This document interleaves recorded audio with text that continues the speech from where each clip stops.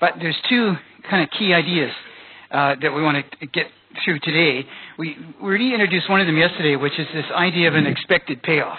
Okay, I decided after kind of reviewing what I'd done in the last couple of years and looking at the schedule for the next while, that it might be worthwhile keeping on with this idea of an expected payoff, and then do the stuff about probability inference and learning in games when we come back. Okay, so this material is in Chapter 7. I'm going to put it at the end of yesterday's lecture. Okay, so please don't copy it down. It'll be up there on the web. It's just to remind you kind of what we did with that little card game. We're sitting there trying to think, well, games that have uncertainty in them, people don't know exactly what's going to happen, okay? And how do we think of their payoffs? Remember, we got the PDIP structure. What are the payoffs? What can they do? What's the information? Who are the players? What can they do? What's the information? What are the payoffs? We got this idea that in the card game, if the red player folded all the time, or folded and raised, or raised and folded, or raised and raised, depending on whether she saw a club or a spade, there'd be a bunch of strategies for her. The blue player has also some strategies. In this game, it's simple, meet or pass when you get a chance to move. But if we kind of mapped all of the outcomes in there, we'd see that the outcomes for each of the players are really uncertain for them, okay? So we call that a contingent payoff. And that is actually a really fundamental idea in thinking about games of strategic interaction, is when there's uncertainty, is they don't know the result, okay? They don't know what's going to happen. So, for example, think of your grade point average, okay? Think of it in this, or your grade on this exam, okay? And let's just think letter grades. So you get an A, you could get a B, you get a C, you get a D, you get an E, and it's probably even lower letters you could get, but let's just say those are the 5 letters. So those are kind of outcomes, and we could put numbers on them, but those are the outcomes of the game. And then the game is, you study, maybe, you put in some effort, maybe, you've learned some things in the course, maybe, and you put all those together onto the exam with a bunch of questions that I've set, and I've set these questions trying to go through, people who put in some effort and they seem to understand, and whatever they should do, well or not so well, depending on the day. But basically, it's kind of your effort and intelligence that matched with my marking. Either I'm going to mark tough or I'm going to mark easy, okay? And those things will, at the time that you're sitting writing the exam, at the time I'm setting the exam, I don't know what they're going to be. You don't know what they're going to be. So they're contingent, okay? And so that's a good way. It's just, it depends. That's the idea of a contingency. And so there's uncertainty about what the outcome of this interaction is going to be. And it's at the level of contingent payoffs. But then we go one step further in this theory. We try to say, look, contingent payoffs are a real pain in the butt to deal with, because how do people evaluate them? How do you deal with when you're making your choices about your effort and amount of study and what exactly you're going to say in the exam with these contingencies, It's like you're sort of thinking, if he marks hard, I'm going to die. If he marks easy, I'm going to die. No, that's the dominant strategy of dying. You don't know exactly what's going to happen, okay? And how do you deal with that? Well, you might think, I got to pass this course. It's my last year at varsity, and if I don't pass this, I'm dead in terms of getting a job or getting out of here. Or you could sort of think, I just took this elective. If I lose it, it's really no big deal. And those kind of attitudes will affect the risks you're willing to take for studying and actually performing on an exam. And what we're trying to capture here is that these are just possibilities for outcomes, okay, the contingencies. What we want to do is capture a person's attitude towards their uncertainty here. And what we did is we introduced this idea of an expected payoff. Now, behind the idea of an expected payoff are people's beliefs. Remember, we already touched on those because we've gone to the Nash equilibria and the strategy idea being both beliefs and actions. So fundamentally, what we're going to do is use the language of probability to talk about people's beliefs. One of the ideas that comes out of it is an expectation. Okay, it's a probability-weighted average of something. And so you say, well, what about the probability-weighted average of my grades? I get a 10% chance on an A and a 20% chance on a B and a 60% chance on a C, then you could look at your expected grade. Now, I deliberately chose letters rather than numbers because you say, what's a probability-weighted average of letters? Good question. Okay, what does it mean? And always when we're thinking of payoffs, you should ask, what does this number mean? Because 50-50 average of -1 and 1 is 0, and that's what that number there is. Okay, and similarly, a 50-50 average of 1 and -1 for the red is 0, and that's what that number is. So you can calculate the number, but you want to ask, what does it mean in terms of the person's payoff? Well, to keep things sort of simple, we've got this complexity about visual uncertainty, and then we've got what are their beliefs, so what, how are they going to evaluate these various uncertainties. And what we do is we say, let's just take a probability weighted average of the things they're going to get in this game, of the outcomes. And that's called an expected payoff. And it turns out that there's an assumption there about what we call risk neutrality. I'm not going to go into the definition of that in today's class, but we will come back to it. Because one of the things about games is when you're interacting with people is, how much risk are they willing to take? Are they kind of indifferent to risk? Or are they kind of afraid of risk? Or do they like risk? Okay, those ideas of risk-loving, risk-averting, or what we call risk-neutral will be key elements of any kind of game. Often we'll make the assumption that we're just going to assume people are risk-neutral, which means they take probability-weighted averages of whatever it is the outcome denominated in, which could be money, could be chocolate bars, could be preference ranks. Okay, but there's an assumption there about what the other player's attitude towards you in the game is, about their payoffs. Okay? So anyhow, we get this, we're translating from these contingent payoffs into the expected payoffs. And then we take a breather because we think, oh, I can do this. It's like, it's a simultaneous game, right? I put in the best responses here for going across the rows. Zeros are better than zeros, or worse than zeros. Best responses are all zeros. Here, 0.5 is better than -1. I mean, we could do this analysis, and if you do this analysis, you'll see there's no Nash equilibria in the pure strategies. And what we're going to do today is talk about an important concept called mixed strategy equilibrium, but it does build on this idea of probabilities, okay, and people's beliefs. And in particular, we've met this before back in this game we had with no Nash equilibria. And this, in the text, this is called a tennis game, which is why you're watching that video. But we're going to spend a little more time looking at this tennis thing in a second. And then in class, I just talked about this idea of a rugby game match where in a line-out, people could throw long, throw short, defend long, defend short. And this idea was that the red player here was throwing short or long, and the blue player was defending short or long, and these numbers were success percentages. Now, it's the same in the tennis example in the text, where the red player can go down the line or cross court, and the blue player can defend down the line or cross court. Now, it's easy to kind of trivialize that, but in a simultaneous game, there is no Nash equilibria here, right? If the blue guy goes short, the red guy should go long. The red guy goes long, the blue guy should go long. If the blue guy goes long, the red guy should go short because 80 is better than 20, okay? And if the red guy goes short, then the blue guy should go short. And then it's like that circular reasoning. It's like, well, if he does this, then I should do that. But if I do that, he will do this. And it's just, you keep going around in a circle. Well, the mixed strategy idea will help us think, well, okay, there are games like this where it's actually quite tricky to come up with a prediction, but there is a way of thinking about it, okay? And it introduces this element of surprise. So, especially in sporting matches, here, rugby players are going to throw short or throw long. You want to keep it masked right until the last minute, okay? Similarly with the defensive team, they've got to make a decision to defend short or long. They want to keep it masked right until the last minute. And it's that way with tennis too. So what I did is I have several vices in life, but one is I like watching tennis, okay?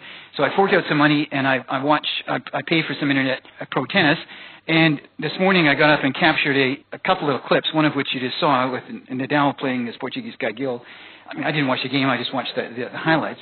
But what I did do is I captured this, a few bits of footage of this guy, Andrew Murray, playing against another tennis player, Masao. What we're going to do is just watch a little bit, and I'm going to freeze frame it, okay? And we're going to try and think, what's your strategy here, okay?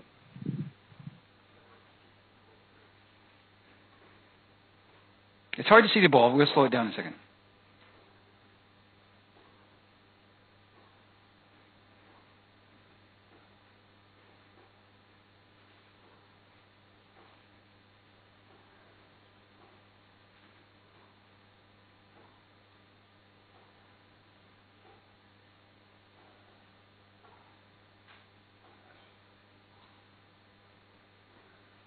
Okay, let's just back it up a bit, okay? So they got this long rally going, and Masao is in the front here. Murray is in the back, and Masao's going to well, when he hits the ball, okay, so he's sitting there, he's trying to disguise what he's going to do. I mean, he can conceivably go to this corner, he can go to that corner, he can go short, he can go long. There's lots of different options that he can take, okay? But in this one here, we just watch what he does. And notice where Murray is positioned. It's like, you know, he's trying not to commit himself to either one side or the other so he can respond. And Masao gets quite a nice cross-court shot there where Murray has to run like crazy to get it. Comes back and manages just to get his racket on the ball, but it's going to be a short ball coming up. You can't see the ball, which is probably good. There, it's just right there, okay, appearing now. So you're sitting here. Here's Masao. Murray's sitting over here in the corner, right? Where would you shoot? Okay, you can go here. You can go here. Let's see what happens. So, I would have been thinking, okay, once you slow it down like this, look at all this open court here. As long as you get a reasonable chance of getting in, which I don't because I'm not a great tennis player, I would be shooting down over here. And watch what happens. So he's disguising his shot right to the last minute. And again, notice Murray, it looks like he's standing there flat-footed. He's not making any effort to defend that in. Now, can Murray read what this guy's going to do? I don't know. Let's have a look and see. Instead, Murray starts to move that way. Let's back that up again. Okay, so he's getting ready to hit. Murray looks like he's moving that way,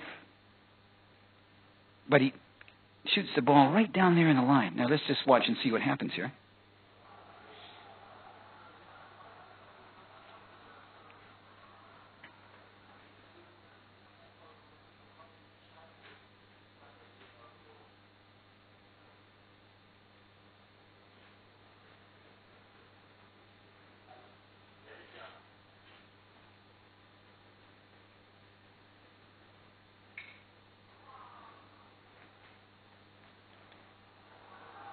So it was a great shot, but it was just out, okay? So let's go back. Remember, what he was doing was at this point back here where he had, he's trying to, he's got an option right here.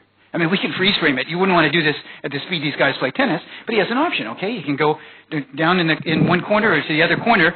And why did he take the shot here? Well, let's keep going. Just watch another point here. So this is Masao serving.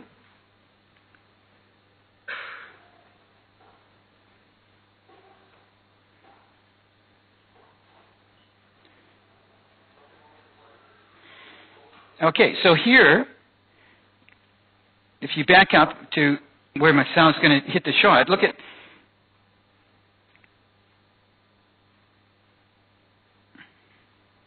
Let's keep going here. Okay, so Murray is sitting here returning the ball, running like crazy to get back into the center of the court. And Masao, notice the angle of the shot here. Murray hasn't even moved yet, okay? So if this makes it, it's probably, and gets it deep enough, then he's probably going to win that point. But as it turned out, they hit the net, landed on his side of the net, didn't do it. And that's, when we're talking about these success percentages in our game, that's the sort of thing, that's the idea here, okay? You got the right strategy, and the guy said it was a good play, but it didn't work that well. Then there's one more part of that clip where, again, right in the middle of the play, you can freeze frame it, you can see the guy's really got an option at that point. I mean, you can't freeze frame it in real life, okay? But you're trying to mask things, create an element of surprise. That's the nature of the game. Now, in this, actually, let me show you this last bit here, because this sort of intrigued me as I was looking at this, is that this last shot is very much like one of the earlier shots. Okay, so they're playing away, rallying back and forth. Okay, so at this point, again, again, he's got the same idea. What do I do? Do I go across or do I go back towards him? Well, this time he goes across, okay, and executes the shot so Murray can't get it. But he didn't do that the previous time, and that's the idea. Is that, I mean, whatever he's doing, he can't always be going to that open area, because Murray will then expect that, move to the open area, and defend well. Okay, so in that first clip we looked at, why did he shoot it right back towards him instead of in that whole open area on the other side? You know, it's part of the strategy. You have to mix your strategies. You can't be predictable on every one of these points, and that's the idea we're going to look at now. It's like, how much do you mix your strategies? What sort of degree of mixture of your strategy should you have? And we'll see that depends on the payoffs in this payoff matrix. Okay, so let's see how we're going to analyze this game using our idea of expected payoffs, best responses, and see how we can deal with some uncertainty here. Well, if you look at the top, what I've done is I've reproduced the payoff matrix. And here I'm back not to the tennis example, but to the rugby one, line out short or long. And let's say it's New Zealand versus Australia. Okay, so New Zealand throw in, Australia defends. These are the winning percentages given various things that these people do. And their payoffs are their winning percentages. And I've introduced these two other ideas called a P-mix and a Q-mix. Okay, now the symbols P and Q don't have to be disassociated with these two players, but the idea of the P-mix is a probability or a chance, okay, that New Zealand is going to throw short. And then the opposite probability, 1 minus P, for them throwing long. So it could be 10% chance that they'll throw short, and that would mean a 90% chance that they'll throw long. Or 50% chance they'll throw short, just like we did the card game. You know, 50% chance of clubs, 50% chance of spades. So there's these two probabilities. When we think about these probabilities, are going to have to add up to 1. And at the moment, we don't know what these probabilities are. Okay, we're just sort of thinking, oh, you know, there's a P. New Zealand isn't definitely going to go short, and they're not definitely going to go long. They're going to try and come up with some probability of doing that. And the way to think of that probability is like a belief in an action. It's a choice of New Zealand. Okay, somehow I've got to randomize, make it uncertain. But at the end of the day, I'm going to have to go short or long at one point. But right until that end, I want to make it uncertain for the other guy. So I'm going to choose some sort of chance of going probability and some sort of chance of short. And in particular, I want that chance to be what the other guy believes. Okay, so the other guy's thinking, what chance is, and Australia's thinking, what chance is it that New Zealand's going to go short or long? That's what the P-mix is. Okay, what is Australia going to believe? So this P is simultaneously New Zealand's choice and Australia's belief. Okay, and similarly up here with this idea of the Q-mix, the Q is the probability or a probability of Australia defending short or Australia defending long. So again, you know, if we put Q equal to 100%, then that'd be 100% chance they're going to defend short. But if Q is like 50, then it's a 50-50 chance they'll defend either short or long. And if we made Q very small, then the chances of Australia defending small would be small, and the defending short would be small, but defending long would be high. Okay, so we have Q and the 1 minus Q, and simultaneously the Q is New Zealand's belief about what Australia is going to do, and Australia's action, which is trying to make it uncertain for New Zealand to do anything. So the Q's and the P's are the element of surprise in this game. Okay, they're both actions and beliefs. What we've done is we've changed the game. In this first game, we had a 2x2 sequential game where players could either choose short or long in attacking or defense. Now we've changed the game. We've introduced these mixture strategies. Okay, so we look at the chances of choosing long and the chances chances of throwing short, chances of throwing long, chances of defending short, chances of defending long. So what we've kind of opened up the strategy space. It's called a continuous strategy space. Okay, we won't deal with that in any great detail in the class, but yeah, okay, it's just strategies. You know, New Zealand's got to come up with some sort of chance that they're going to throw short or long, and that's also going to be a belief that Australia is going to have some sort of belief about them throwing short or throwing long. Have a look at this graph.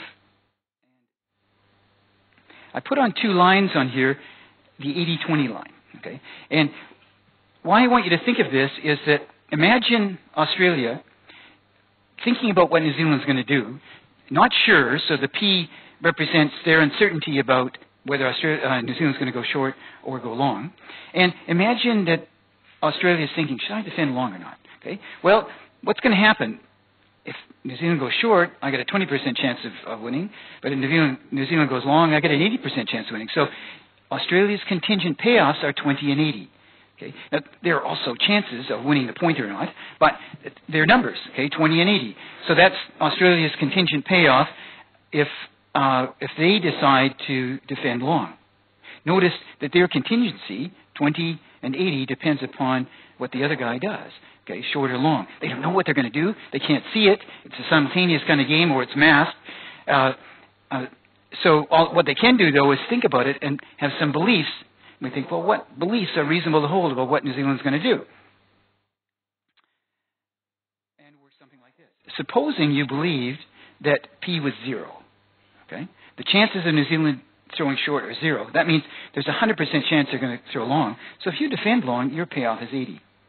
Okay? So what we do on this graph here is we look on the axis down here and look at the probabilities, the P-mix for New Zealand, that is the chances of New Zealand going short, and the chances of New Zealand going short are 0 right over here, which means they must be going long, in which case Australia's payoff is going to be 80. So we put a bullet point there. Just forget about the line for a second, because let me do the second, another point, and we'll come back to why we're putting in this line here, okay?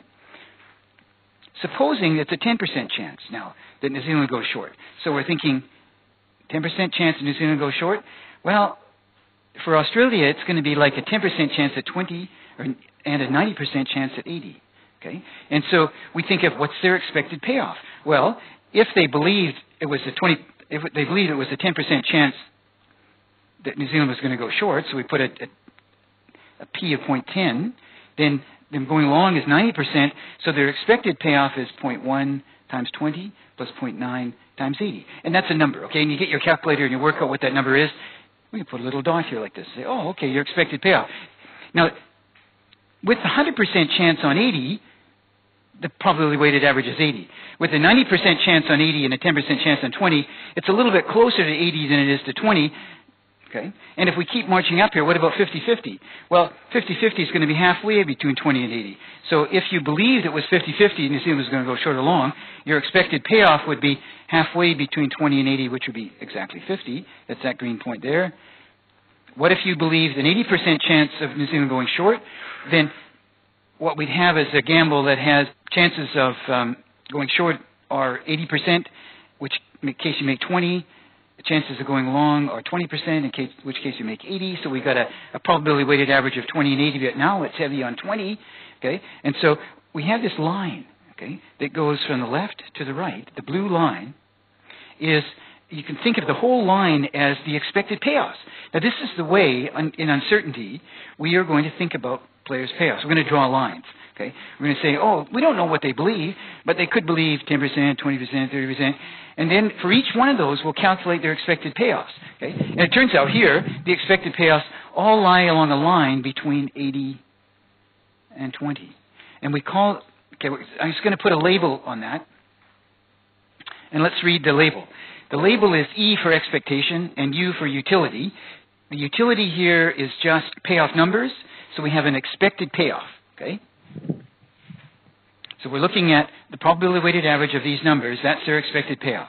It's Australia's utility, and the utility they get depends upon what New Zealand does, okay? Or the value they get out of these risky situations depends upon the chances P. Again, we don't know what those are. If it's a 0% chance New Zealand's going short, then and Australia goes long, then they're getting 80 for sure.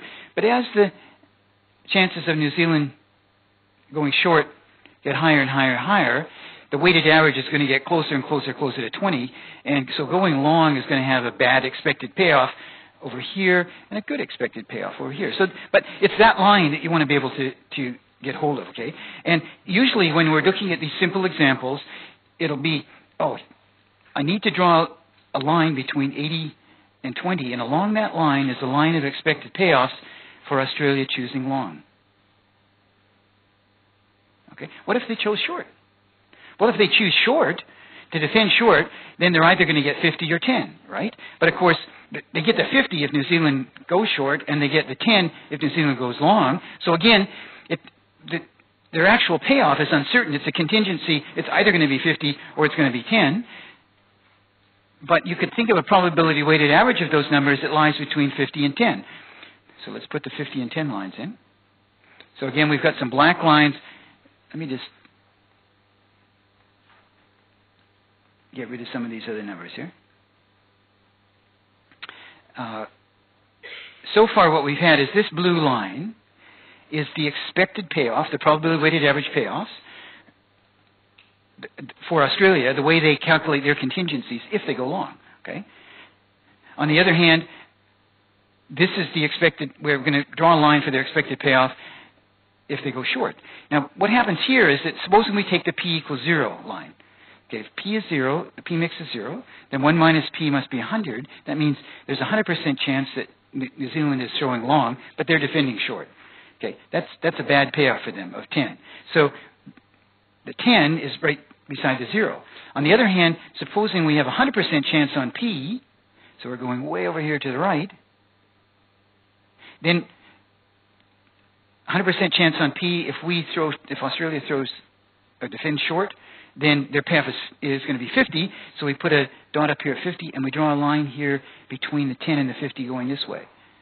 Now, you can see there's 4 dots. Okay, there's a dot here, there's a dot there, there's a dot there, there's a dot there. There's all kinds of different lines that you can draw, and for exam purposes and for little calculation things, I'm hoping you can join the dots correctly, okay? So that when we're looking at these games of uncertainty, you'll be able to say, oh, if Australia goes short, the contingencies are 50 and 10, and if there's a high chance in the 50, that's a good expected payoff. That's over here to the right. But if it's a low probability of going short, then it'll be high probability of going long. That'll be a bad expected payoff, so low probability of short, bad expected payoff. So as the probability of New Zealand's going short goes from left to right, if they're defending short, their payoffs are going up, but if they're defending long, their payoffs are going down. Okay? And so what you can think of is, oh, well, if the chances are high that New Zealand's going to defend short, then clearly it's better to defend short. And if the chances are low that they're going to throw short, then it's better to defend long. And you'll be right. We can put in what we call a best response line. Okay? Just take a second to grasp that idea, because it's just what we were doing before. Okay, remember we had our little payoff meter, so we say, well, if this guy did that, then we calculate our best response, and if he did this, we calculate our best response. Well, here we're doing the same thing, only now we're trying to think, okay, if the probabilities are over here, that they're pretty small, particularly this number here turns out to be 0.7, okay, where these two lines cross. If the chances are less than 70% that New Zealand is going to play short, then it's better for Australia to defend long. Now, when they defend long, okay, it could be that New Zealand actually goes short, okay? Because this was just a probability choice, you know. It could be that they go long. But given what they believed, they were making the best response. You know, they thought the chances were pretty low that New Zealand's going to go short, and they decided to go long, okay? Whereas over here, they thought the chances were high that New Zealand should go short, and so their best response is to defend short. And once we have these best response lines, we're back in territory that we know. It's like, oh, people can make best responses to their beliefs. Now, what happens right here? At this point, if the probabilities of New Zealand throwing short are about 70%, right at that crossover point, then basically Australia won't have a best response, will it? It's like, should I defend long? Should I defend short? Well, it's clear to defend long over here, and it's clear to defend long over there, so defending short is unclear. Okay, you're indifferent, which also means you don't know what to do. And that's the level of uncertainty that New Zealand needs to aim for in this game, is to make it so Australia has no clear choice. They don't know whether you're going short, they don't know whether you're going long. Or in those tennis examples, the idea is these guys have got to mix their strategies, and they will do it on the basis of what they understand the success percentages of these other players. So I'm sure they have their trainers going over videos like this, someone like Nadal is successful all the time, but it's like, some people have weak backhands, some people have stronger forehands, they do this shot well, that shot well, and it's like they're working out, okay, given those things, what are my chances of winning a particular point against this guy? What's my strategy? Okay, how much do I need to mix it around? Okay, so that's how we get if you like, a best response function for Australia against a PMIX strategy for New Zealand. Now, there's a little graph in the handout that has the Q mix on the left-hand side and the P mix on the bottom, okay? And the Qs are going from 0 to 1, and the Ps are going from 0 to 1. I put a little grid in on top of that. And what I want to do here is just track the best response of Australia in this graph to any choice of the P mix or any belief about New Zealand's probability of going short. Okay, so we're going to put New Zealand's strategies on this axis here. Okay, that P-axis is the P mix, which is, okay, how likely is it that New Zealand's going to throw short? Well, it goes anywhere from 0 to 1. And if P is on the left-hand side, then Australia should be using the long strategy, okay? So the Australians, then, if you think of what their strategy is as a Q mix, they should never really be going short. They should always be going long. Okay, that's a 100% chance on long, which is a 0% chance on short. Okay, let me say that again. We're going to represent Australia's strategies as a Q mix. Remember, Q mix is their chances of going short. So if they're always going long, then the chances of going short are 0. Okay, so that's what we put in along this axis right up until the P of 0.7. And then for P's above 0.7, Australia wants to go short, which is a 100% chance. Okay, so their best response is jumps way up there, and I've sort of highlighted it up there. So for P's in this region, this is Australia's best response. For P's in this region over here, this is Australia's best response. And right at P equals 0.7, they're indifferent. Okay, it doesn't really matter whether they go short or whether they go long. And of course it matters, I mean, in the actual play of the game, but in terms of their thinking about what's my payoff in this game, okay? Well, obviously, I have to make a choice. New Zealand has to make a choice, but my expected payoff won't matter if New Zealand is creating chances of 0.7, or if I believe that it's a 70% chance that New Zealand will go short. Then it won't matter, so I just put a continuous line through up here, right? Okay. So that is a best response curve, which is just going to be like those X's and O's that we had. Remember, if I got rid of the best response curves just for a minute, and I was just looking at this as a grid, and I was saying, okay, put it over here are the role players' strategies. Over here are the column players' strategies. You know, tell me what the best response is of the red player to every strategy of the blue player. You know, you'd go through and tick some cells here like this, and that's what these curves are. They're just best response curves like the X's and O's, but they happen to be continuous curves here. Okay. We've analyzed half the problem, because what we've done is we've taken this game where now the strategies are much larger than what we call pure strategies. There's mixed strategies. We've analyzed it from the standpoint of Australia. Now let's look at it from New Zealand's standpoint, and that's what the other graph does. Okay. In this graph, on this axis, is a Q mix, which is what chances are of Australia defending short or Australia defending long. Okay. The Q is on the short, though. Okay. So then New Zealand has to decide, what am I going to do? Well, if I attack short, then I get a payoff of 50, which is a 50% chance here of winning the point. But if they defend long, then I get an 80% chance of winning the point. Okay, so my payoffs are contingent, 80 and 50. I should be looking for a probability weighted average of A and 50. What probabilities do I use? Well, I don't know. I don't know what Australia is going to do. But if they had a 100% chance of going short, then I'm going to get 50. And if they have a 0% chance of going short, I'm going to get 80. So I take the numbers 50 and 80, and I draw a straight line, okay, between them. Let me just get my labels in here. So this line is New Zealand's expected payoff or expected utility. We're going to use this label a little bit before we actually come back and try and explain it in the next term. But just think of it as it's an expected payoff. The expected payoff for New Zealand against a Q mix, it'd be nice if that was blue instead of red, okay, a Q mix of Australia And that's if New Zealand plays short. So that's, remember, it's not an equation. It's just kind of like a little acronym. This is their expected payoff of New Zealand, the red player. So, and we keep New Zealand a little label. We know which player we're dealing with. Against what? What is the other guy going to do? Well, the other guy's going to be mixing with probability Q. And what's the red player going to do? The red player is going to be throwing short. Okay, so it's going to be a probability weighted average of 50 and 80, but it depends what that probability is. If it's close to 0, then I'm going to get 80. Okay, because that'll be definitely Australia going long. And as the Q goes to 100, then 100%, then Australia is going to be defending short, and then my payoff isn't so good. It's 50. It's 50. And, okay. Now let's do the same thing for New Zealand throwing long.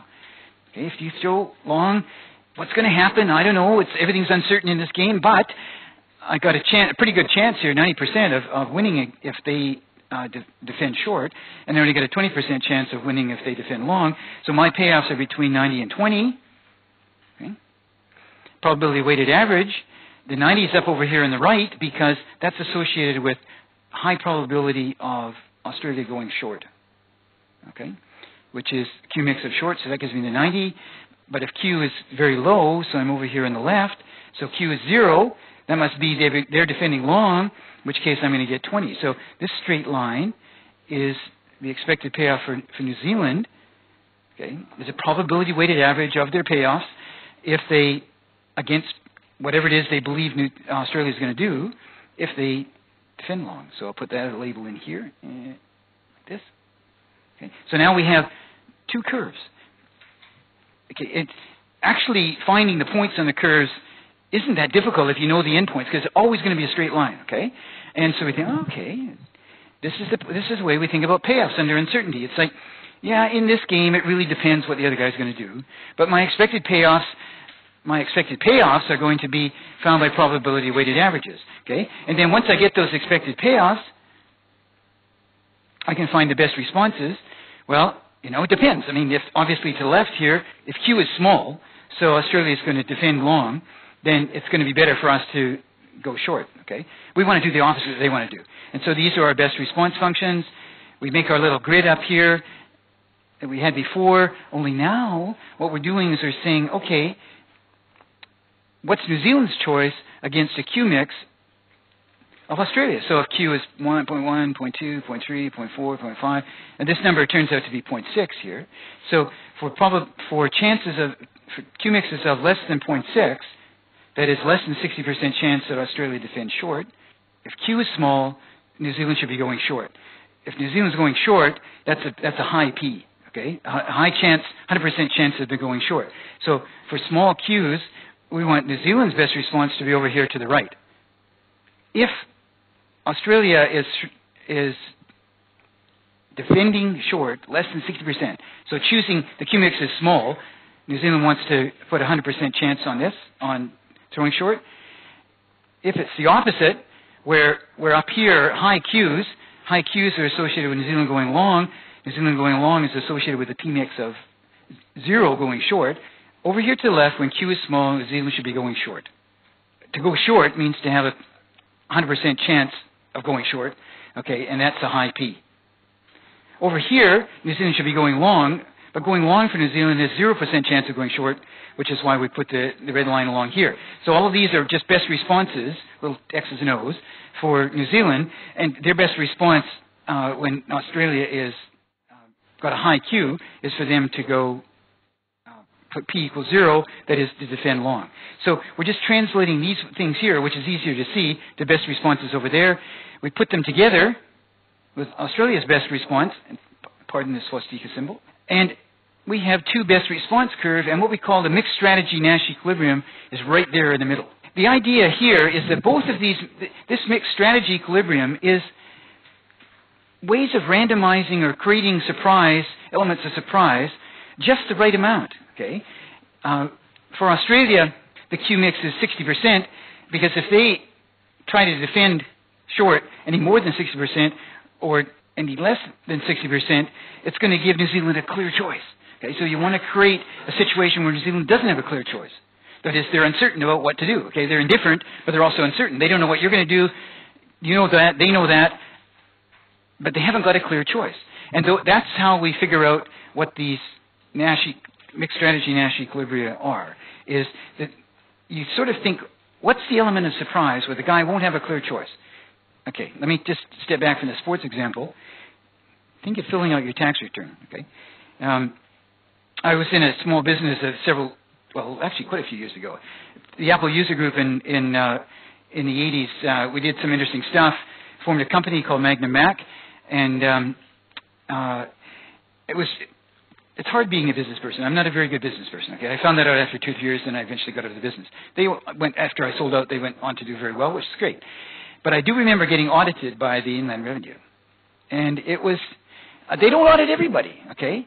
They have to decide, okay, who's going to cheat on their tax returns or not, okay? And I'm sitting there thinking, should I just put this little expenditure up here, the little expenditure down there? Should I cheat on my tax return or not? And the amounts by which they, I don't want to cheat all the time because then they're going to audit me all the time. But if they audit me all the time, nobody's going to cheat all the time, okay? But if nobody cheats all the time, they don't really want to audit all the time, in which case somebody will want to cheat, okay? It's that circular kind of reasoning. And they have to come up with some probabilities which are both chances that they're going to audit, and which are also beliefs that the other people have about whether how much they're going to audit, and vice versa with the people who are cheating. Okay, they can't have the RD perceiving them to be cheating too much, otherwise they're going to be audited all the time. Okay, so they can't cheat all the time, and that's the idea of a mixed strategy Nash equilibrium. So let's just summarize that. We have a P-mix and a Q-mix. Now, these are just labels that Dixon and Skeeth use, but the basic idea of the P is it's a probability. It's a chance thing, okay? There's uncertainty in here, and the red P and the blue Q are both elements of surprise that someone's trying to create, but they're also beliefs of the other player. And they're just, once you get that idea, then there's a Nash equilibrium in that, the blue player has to randomize, believing what the red player is going to do. The red player's got to randomize, believing what the blue player is going to do. And in those randomization process, in the mixed strategies, the key thing is that element of surprise. It's like you've got to try and create a situation of uncertainty for the other guy, which is beliefs about what you're going to do, okay, so that they don't have a clear choice. They're just indifferent. And that's the basic methodology of surprise with these mixed strategies. Okay, now next, when we come back, we're going to spend a couple lectures just talking about uncertainty and probability, okay? Because the probability idea is, well, there's uncertainties in games, there's elements of surprise now, but the other thing it adds is information. Well, how do you figure out what your beliefs are in these games? You saw in the tennis matches, these guys are just watching one another. If your body language gives it away, the guy will be able to defend really, really well. And so that body language becomes information. But the other guy's reading your body language, so you'll give him a mixed signal, okay? Like you're going to go cross-court, but really you're going to push it over there.